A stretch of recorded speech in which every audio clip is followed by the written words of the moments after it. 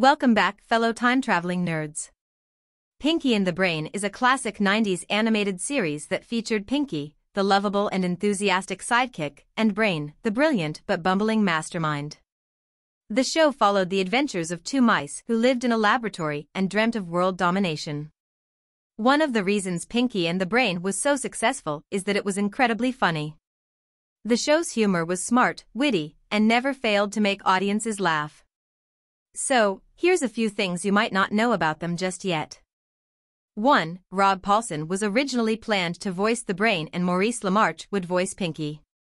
However, the producers felt that their voices were better suited for the opposite characters, so they were switched with Paulsen voicing Pinky and LaMarche voicing the Brain. Number 2. LaMarche claims in auditioning for the role he immediately saw the Brain's resemblance to famed director Orson Welles and adjusted his voice accordingly. He was then given the job on the spot. Number 3. The famous catchphrase, "Are you pondering what I'm pondering?" was almost cut from the show's pilot episode. The producers felt it was too repetitive, but it ended up becoming one of the show's most memorable lines. Number 4. In an episode titled The Pinky and the Brain Reunion Special, the characters make a reference to a previous collaboration they had with Steven Spielberg, the executive producer of the show. This is a nod to their original appearance in Animaniacs. 5. Pinky and the Brain are the only characters from Animaniacs to receive their own spin-off show, and they actually received 2 of them.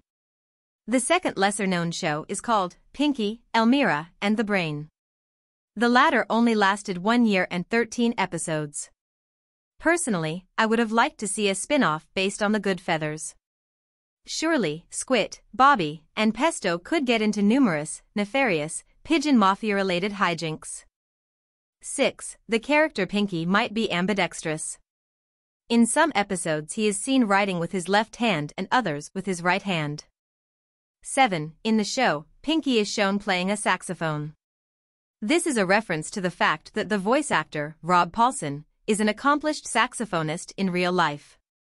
Number 8.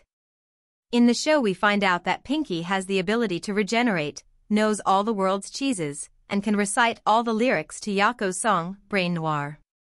The last part likely being an inside joke, given that the same actor voices Pinky and Yako. 9. Pinky is a known masochist. At one point in the comics, Brain asks, "Pinky, who was that masked woman?" and Pinky responds, "I dunno, but wasn't it fun being tied up and forced to tell the truth?" 10. The concept for Pinky and the Brain originated from a joke among the writers. They jokingly suggested a spin-off featuring 2 laboratory mice trying to take over the world, and the idea eventually became a reality. The characters were based on the producers Eddie Fitzgerald and Tom Minton. Ruger, creator of Tiny Toon Adventures, often joked that Minton seemed always be plotting to take over the world, and Fitzgerald would respond approvingly with nonsense words like "narf" and "agad." 11. Pinky and the Brain includes voice acting credits for famous actors like Mark Hamill, voice of the Joker, James Belushi, from Saturday Night Live, Nancy Cartwright of The Simpsons, and Dick Clark, from American Bandstand and many other shows.